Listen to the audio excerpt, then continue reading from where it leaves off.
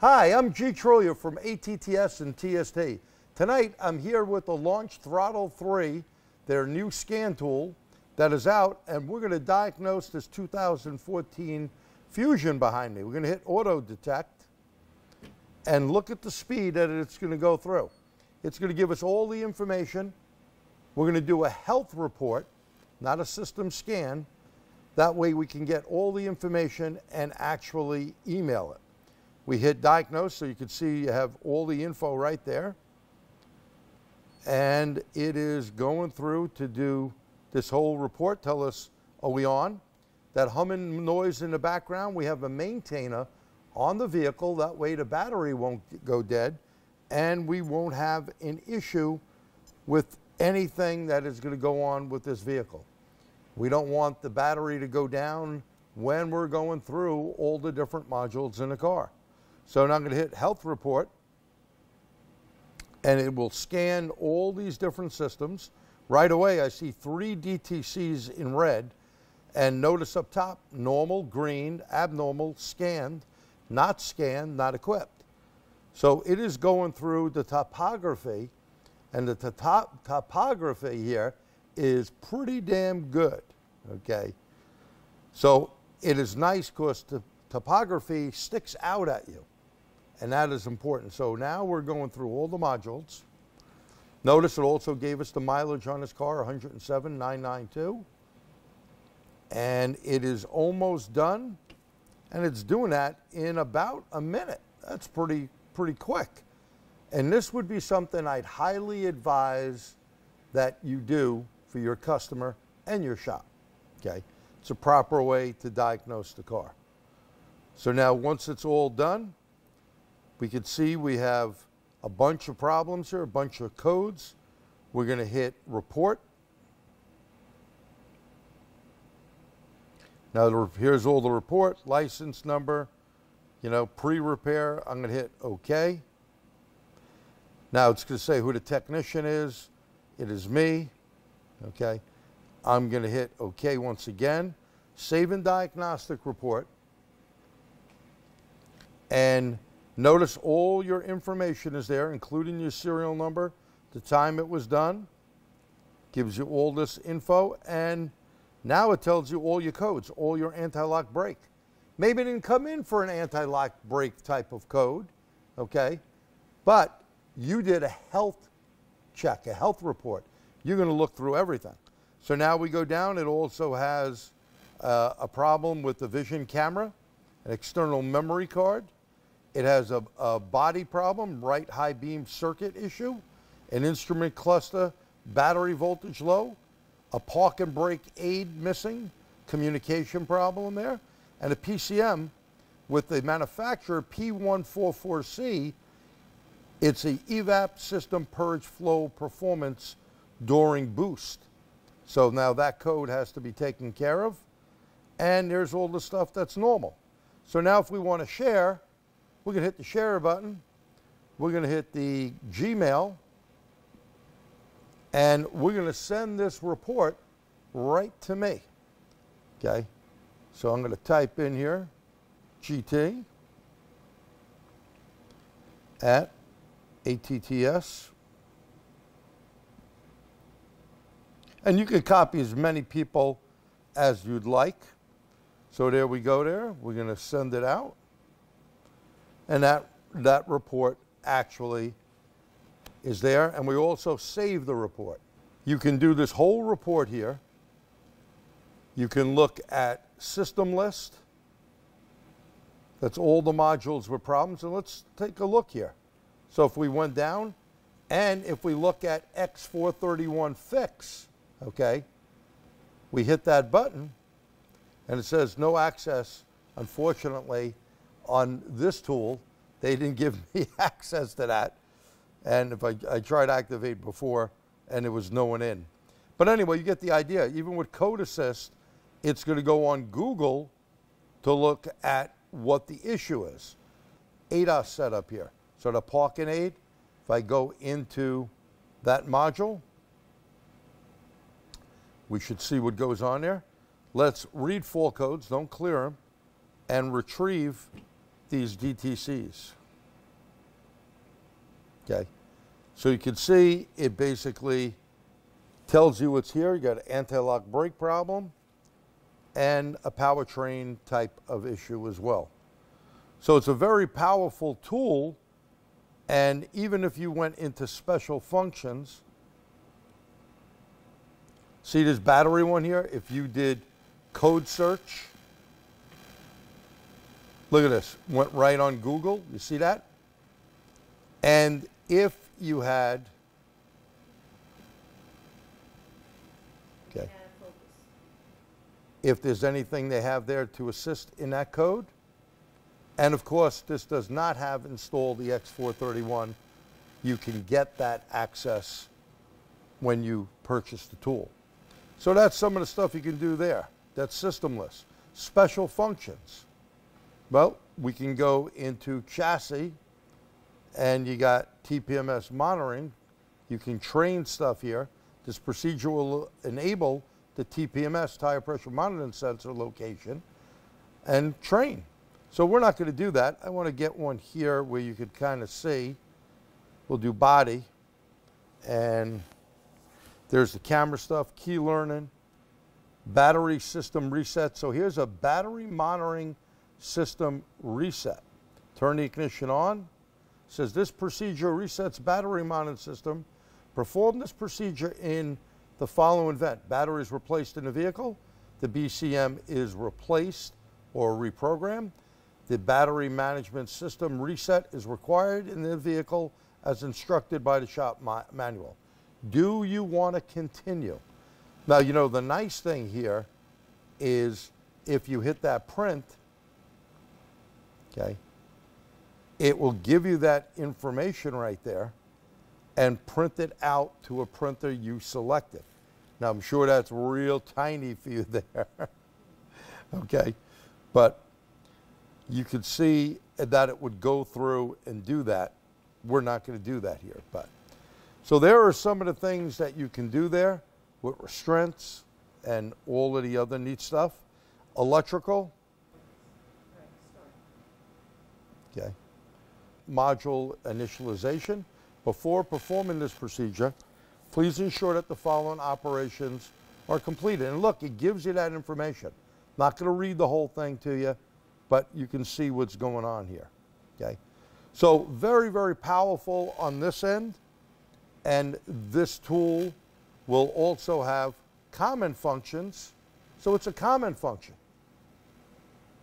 Common function, all these things like bleeding, TPMS, reset, keep alive memory. Now CAM, when do you do this? Well, you do this maybe if you had high fuel trim numbers and you fixed that problem of that P0171. Not that this car had it, but if you're working on a vehicle there. You have battery reset, throttle relearn, immobilizer, cylinder power balance, which is a function here on Ford, and if you went in, it would tell you what to do. You could crank it over, and you would get what they call relative compression, okay? So it has a bunch of neat stuff there. Module programming. Okay, so this box right here is the J2534, and it can do programming right from this box, okay? So this is another great function. Let me plug it back in the vehicle, put the power button back on, and notice it said, do we want to reconnect, because I disconnected. So now it's going back to reconnect to the module. And this is a very capable scan tool because it can do a lot of different things here. So program module installation, these are all the different modules that may be programmable. Okay. And by the way, this tool is also capable, if you're working on 2017 and later, Stellantis, that means Chrysler, Jeep, all of those, Ram, those vehicles, you could register this tool so you can get past the gateway module at AutoAuth, AutoAuth.com. Okay, There is a fee for that, but that's no matter whose tool. And any scan tool that goes on the internet, you can register as well, along with your people you work with. And then here's ADAS stuff here. So it has ADAS, and they sell a whole ADAS system as well. Okay. So that is a good feature, and let's look at the diagnostic plan now. So diagnostic plan, you got 3 major DTCs, and if you go into one of them, okay, it has a miscommunication with the restraint, memory loss, maybe a battery thing, and invalid data there. The nice thing too, if you come across something that doesn't work, you can do a report right away and send it in directly to launch. So a very capable system here. This is the Launch Throttle III scan tool. Next we'll go into the scope module. Let me slide over now, and I'm going to go into oscilloscope. Now notice they got 3 different scope boxes. This is the latest one that we have right here. And this scope box right here, we're going to select it, and we're going to show you a couple of things about this scope box. One, you can see up on the screen, we have the first channel up, and the first channel being up here, I could go up or down with the voltage. You see how they got bigger? The smaller you go, got way bigger. Now it's like off the screen. Or I could go down. The other thing I want you to be aware of, we're on primary ignition here. If we were on secondary ignition, we would want to go in and use an attenuator. This is a 20-to-1. So if you go back to the screen, you're going to see 1X, that's normal leads. 10X, 20X, you always look at your attenuator, and this is 20-to-1.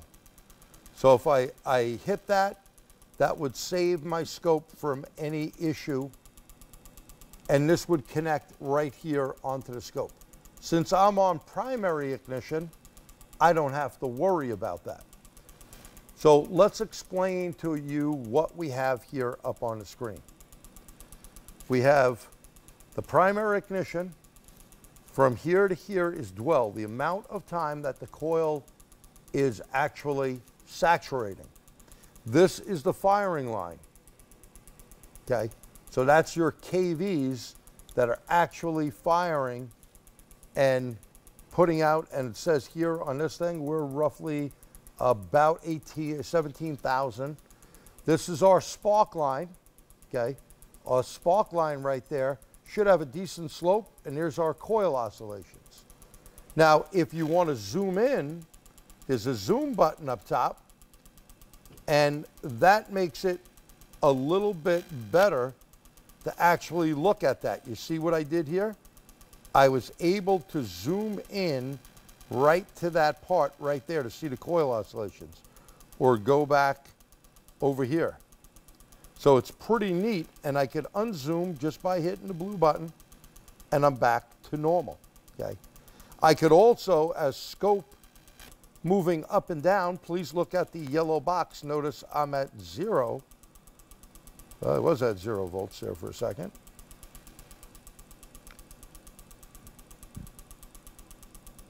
And you see how I'm moving that up and down? So we can see our voltage level. If we want to put cursors on, I could basically put cursors on and get my math measurements here of my high voltage in kVs. It will give me that right there. And then I could put my other cursor, and then I can grab the second one here if I wanted to measure from here to here or here to there. I can get all that information. I could also do cursors this way in time frame, and I could see what the dwell time actually is right there. So it would tell us in milliseconds, like 4.006 milliseconds. And we could turn everything off by hitting the cursor buttons, and we could add another channel. Now, this other channel is basically a signal that you can see is some sort of square wave, but it's not giving us the good resolution. So we could take our time base and basically, now you see I'm starting to get another box or so. Let me make it 5 milliseconds, and now you see a square wave from the crank signal. And we could move at any time, we can move the signal over. Okay, you see how I did that? My finger is just on the screen, and all I'm doing is moving it to where I would like. I'm going to go right here for now to about the 3rd box line. Okay, now I'm going to put channel 3 on. Now channel 3, you go, I see a flat line then going up. So what do I need to do here? I need to tighten the time up a little more. There's the cam signal. So now I have yellow ignition, blue crank, and purple is basically my cam. So I have cam and crank sync there. I'm going to put on channel 4, and now I have fuel. But it's right on the yellow. So what I can do is move the green, move the yellow down, move the green up a hair, and now you got all 4 channels on. And if we want to turn something off, all I got to do is turn channel 1 off. It's gone. Channel 2 off, it's gone. Channel 3 off, and it's gone, and I'm just looking at the injector. I could move that injector all the way over.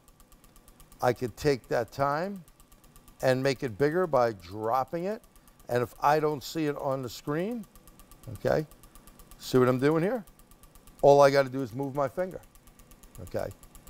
And if we keep blowing that up, we're going to see it in higher resolution for your eye. And at any time, again, we could play the zoom game. I want to see if there's a problem right there.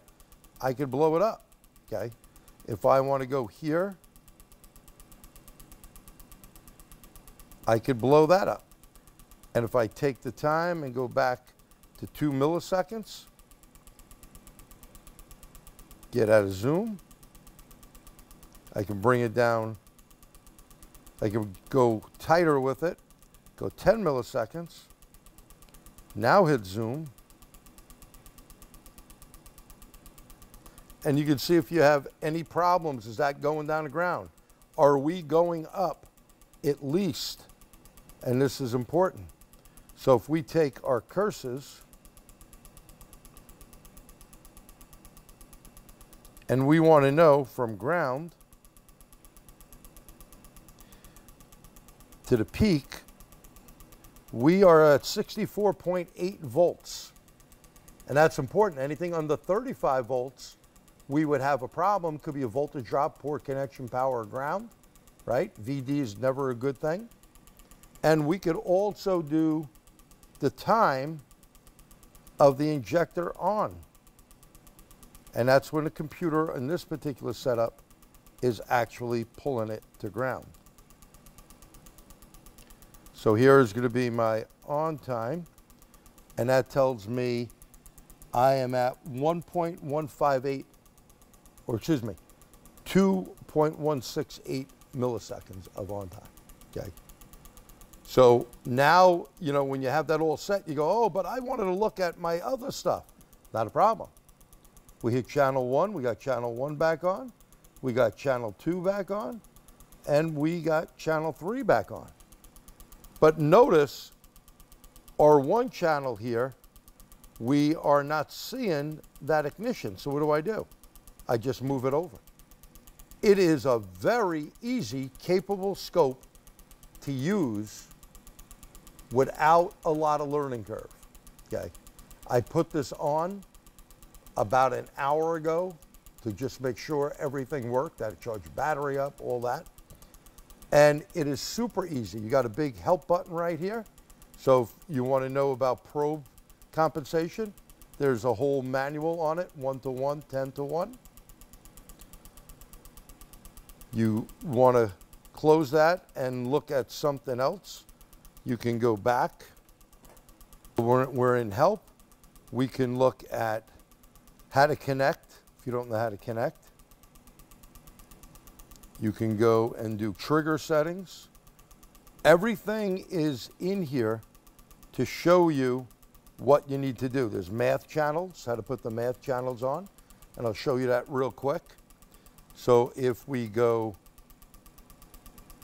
here, now you got math channels on. You see the stuff in the background? You can do reference, put a reference on or off. So if you had as a reference, you see how that pulled it up? And then you can change the different levels here of triggers and just turn everything off. And the other nice thing here is you could change the sampling rate. Let's take the blue. So if I'm at full, I want you to look at the signal. You see what happened to the blue? It got all these weird noise going on. Well, that's for high speed stuff. You have high bypass. Now look at it, it looks totally crazy. And then you got low pass is how you're going to want to look at it. So when you go into some of these functions that they have, you can do measure, all these things you see here, period, frequency, and so on. You could save different waveforms. You could display user setup. So you can see I put one in there, ignition, crank, cam, injector. And you can see that this is a very capable bandwidth, okay? Very fast scope, and it's all encompassed in here. You have a complete menu here, okay?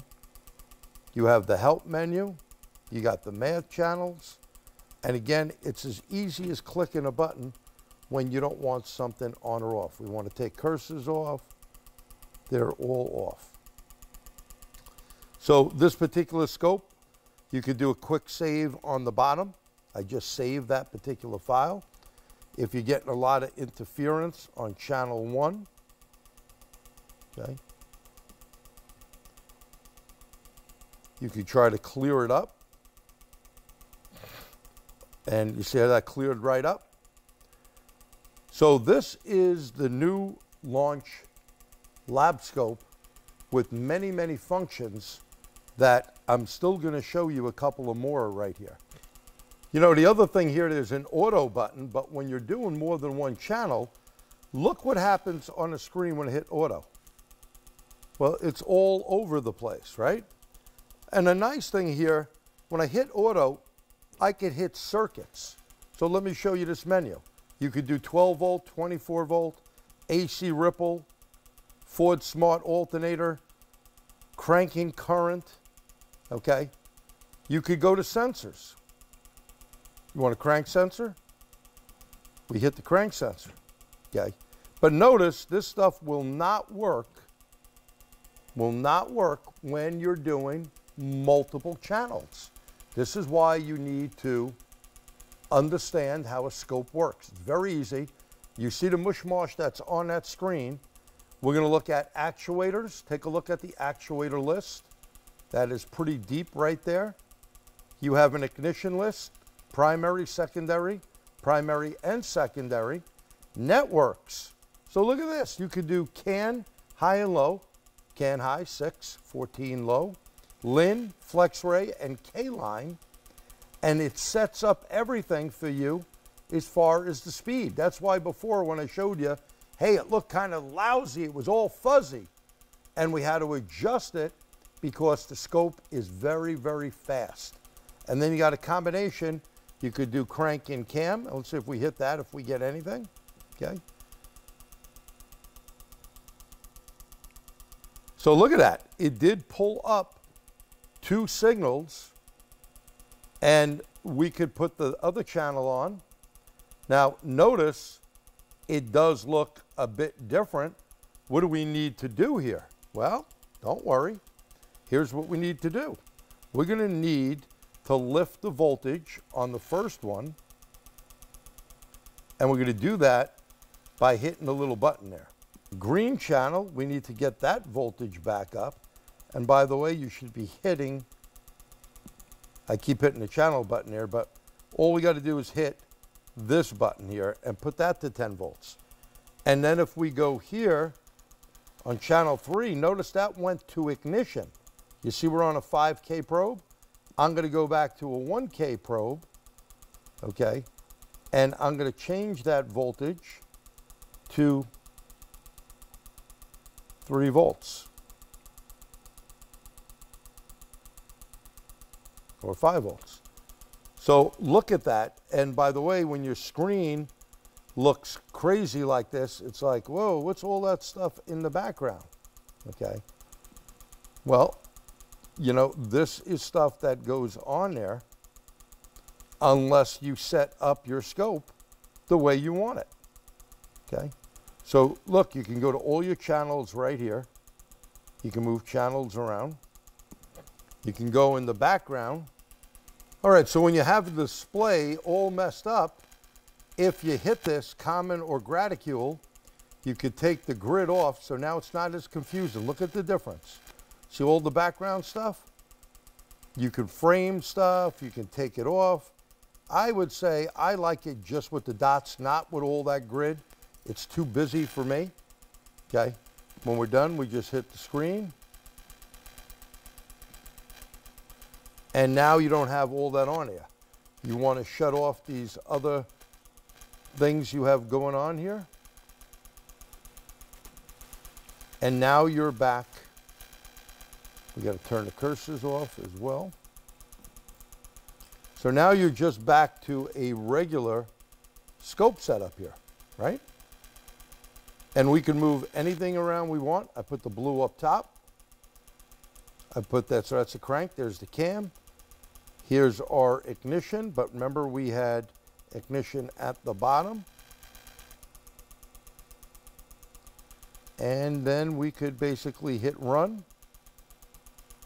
And there's your scope. And if you want to make the blue bigger, not a problem. Go down again with the function here. It's on 5 volt. We can make that down to 2 volt. Bring that down a little bit. And we have a good signal.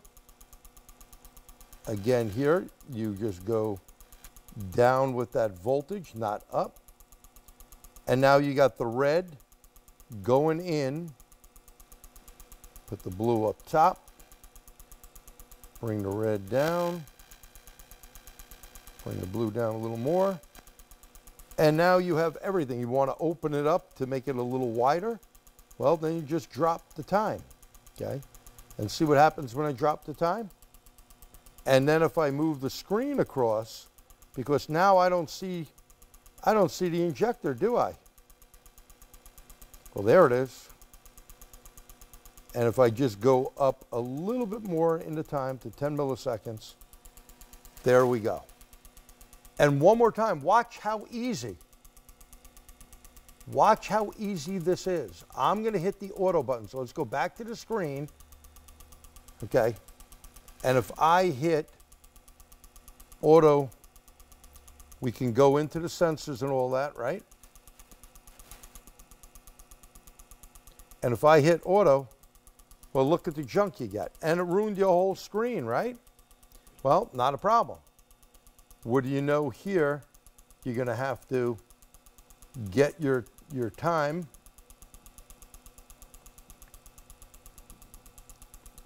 We want to get that voltage setting up.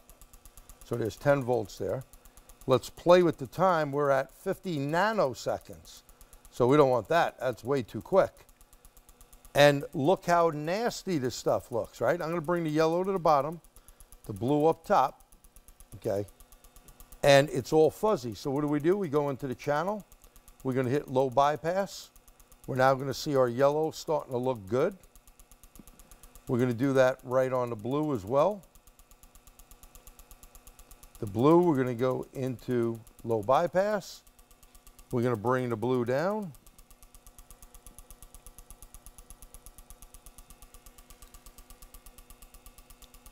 We're going to put on the other channels here, channel 3, and we're going to go into that low bypass, 1X. Okay, that one automatically comes up with a higher voltage for ignition. And then we're going to go here, and we have our injector on. We could separate the yellow out. We could trigger off channel 1, going on the falling edge, okay? And we now can go maybe 5 milliseconds, slide it over a little more.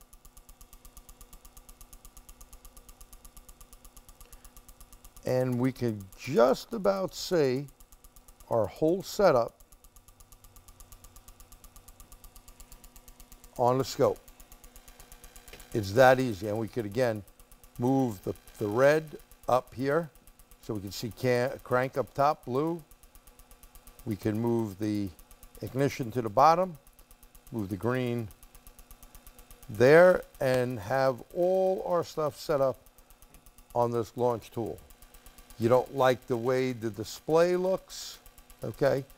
You could change that display in the background by hitting, by hitting the channel here and then going in and hit display, and display, hit the graticule, and then hit grid, and now you're back to a decent looking screen. Okay. And notice if you're bouncing around, you got to hit trigger, and you're going to have to trigger off one channel, and we're going to hit falling. So when it walks around, we could adjust our trigger level. Notice it's not walking now, and that's what that level button right here is. See that going up and down? Because I'm triggering off channel 1, and that will stabilize your reading, and there you have a really good setup. So this has been a review of the Launch Throttle III Lab Scope, and remember, there's much more that this tool can do. There are other add-on features. Please check with your launch representative. I'm G. Truglia for ATTS and TST. Thank you and good night.